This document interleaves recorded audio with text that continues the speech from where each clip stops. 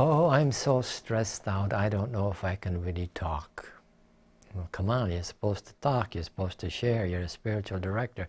Tell us what you're going to tell us. Yeah, but I'm so stressed out. We hear things like that. Oh, I'm so filled with stress, I got to take a drink. Oh, I've got stress, I got to take some aspirin, I got to do this, I got to do that. And when we are stressed out, ordinarily we try to get rid of it through artificial means. And that's the sad part. We become addicted to the means. And then when we're addicted, we become even more stressed out.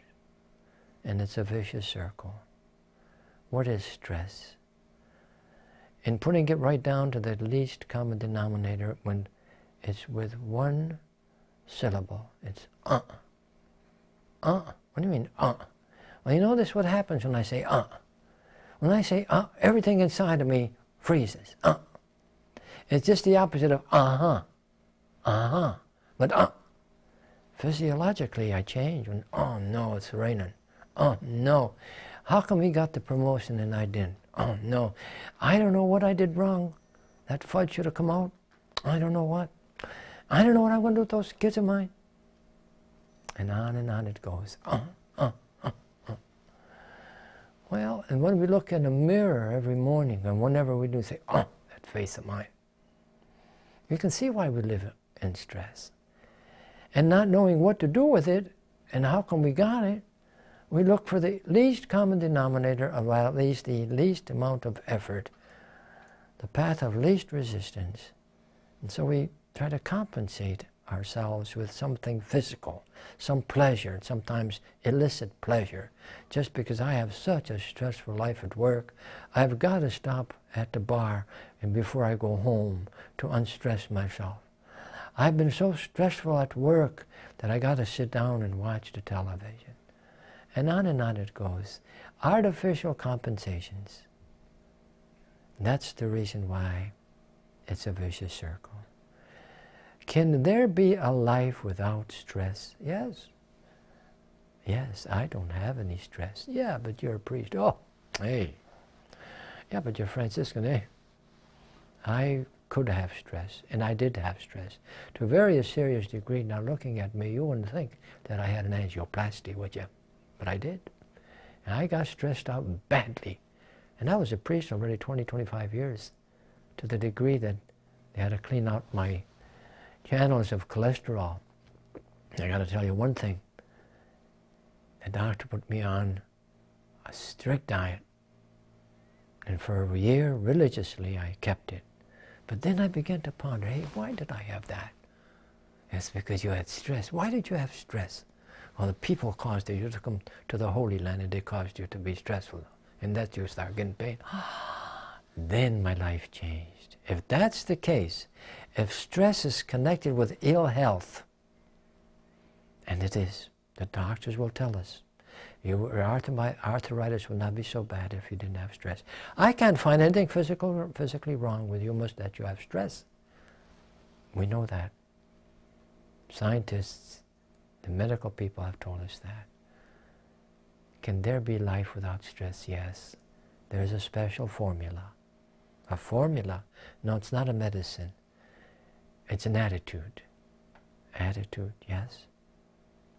Who in the heck do I think that I am, that everything should go right? What makes me think that everything should go my way? That's it. I've got to realize that, hey, I'm not in charge. I'm not God. I can't expect people to bow down and kowtow to me. I can't expect the temperature of the room, the temperature of the outside to be just to my liking. I cannot. And if I do, again, that's pride. And so pride and stress work hand in hand to make me wretched and miserable and cause me, not that it should, but it does, to look for temporary, pleasurable reliefs. And then we get hooked on. But to work against stress, I must eliminate the negative and accentuate the positive, and don't mess with Mr. In-Between. Meaning, therefore, that it's not for me to be an uh-er. It's raining. Well, okay, God's house, if He wants it to rain, it's okay by me. Well, I wanted to be a blonde, and here I'm a brunette. Well, God made me a brunette, it's okay by me. Yeah, but blondes have more fun. I know it, but still, if that's what God wants, it's all right by me. Now, you see that answer? If that's what God wants, it's okay by me. Who am I to say to God, hey, God, why don't you do it this way? Why did you make this? And why don't you make this kind of a world? Why didn't you make me this kind of person? I cannot do that. God in His goodness has made me for who I am. And I should be grateful. Yeah, but look, my left leg is half an inch shorter than my right leg. Well, that's not out of hatred. Limitations of nature, perhaps. However, even there, it's love. Because now you're humble. You wobble, you're humble. And humility is the ticket to heaven. And boy, I'll tell you, if you just have that one little physical defect, you'll be high in heaven. If you say, well, okay, good. If God gave me this cross, well, all right. And even it enters into life, family life. I thought that this man was the man for me, but look, the cross keeps me humble. And when I'm humble, then I'm able really to get rid of stress. Humility helps a lot. Truth, it's truth. If I live a lie, I will always be under stress. Truth. Okay. To accept me for my own limitations. To accept me as a created being. To accept myself as a failure at times. To accept myself as belonging to God. That He made me. Jesus purchased me with His blood, made it possible for me to find peace and humility and find peace without stress. I have come to give you the fullness of life. This is Jesus talking. And what's the fullness of life? Joy. Joy, you can't beat it. I can have arthritis. I can be broke. I can be dead tired. But if I have joy, it's all right. And what happens sometimes is the millionaires and the zillionaires, they work so hard to increase their wealth that they squeeze joy right out of their system. And there's another thing. If I believe that God made me unique, I never have to compete with anybody else. If God made me unique, God made you unique, and God made you unique, and we're all unique, so I don't have to compete. And do you know what stress comes forth from competition? Whether academically, mechanically, sports-wise, or anyway, competition. I don't have to compete. It took me a while to realize that.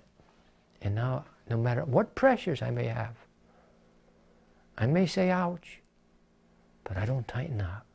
Because I know as soon as I tighten up, it's a And when I bring an into my system, then I cut off the source of help from God.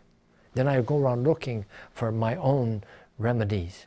And usually they don't do me too much good, because I become hooked on them. So, can you live without stress? Sure you can. Is the price? Well, yes.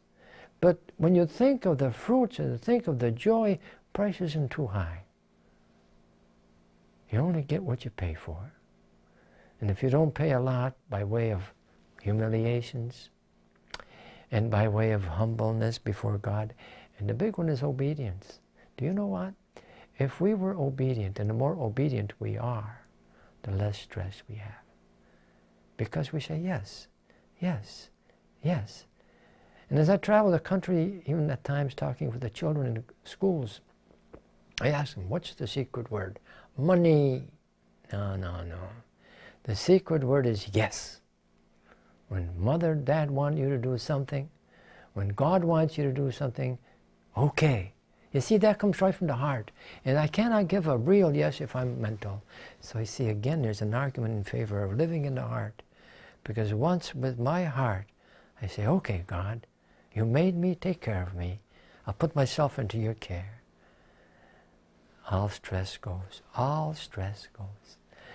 And it's so cheap. It doesn't cost money. It's an attitude within me that, okay, I'm a creature. God owns me, and I owe him my life. So I'll do what he wants. And as soon as I live by obedience as my lifestyle, and it becomes integrated into my personality that I obey, I choose to obey rather than disobey, then all stress leaves. Take it from me, because I've gone through a lot of stress. And I've used artificial means in the past. It doesn't help. It doesn't work. The best remedy to stress, say, okay, God, whatever you want. Try it.